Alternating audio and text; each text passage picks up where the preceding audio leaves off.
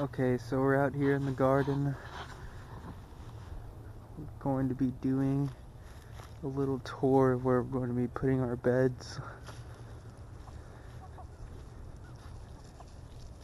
Right here, we're going to be putting 2 beds, both 3 by 42, which is roughly the length of the poly house.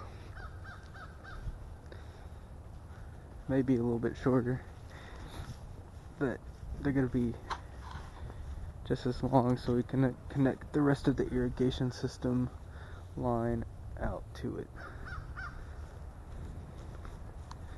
We just put an irrigation system in this past year. Here's some of it with the valves to each section of drip line. And these beds with the romaine and spinach and more romaine. These are going to have tomatoes in it in the next 2 months. And on the other side here, this is all garlic, so this won't be ready to harvest until about June to early July, so we won't be messing with this for a while. And we got this open area I haven't decided what to do with yet. It's got some cilantro and a couple of dead pepper plants.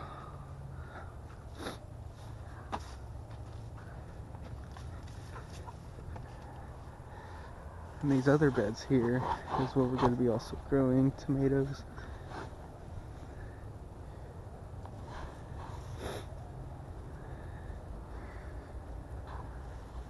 Both these beds. I have onions in this bed right here.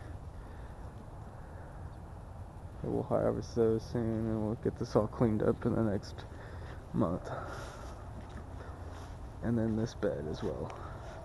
We got a cover crop of radishes to aerate the soil a little bit more.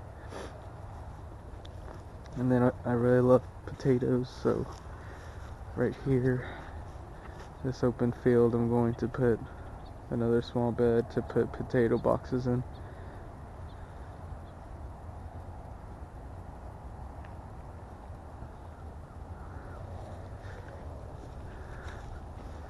And here in the secret garden,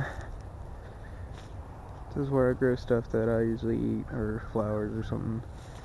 So dead basil, bunch of seeds on it, need to harvest.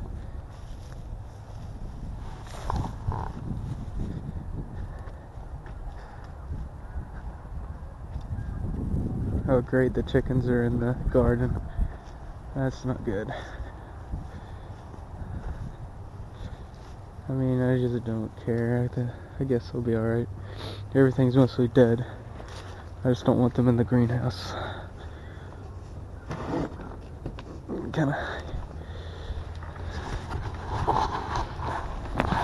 I usually don't like them in the garden area at all because they eat stuff that I don't want them to, or they scratch it all up. Oh, got snot hanging out my nose.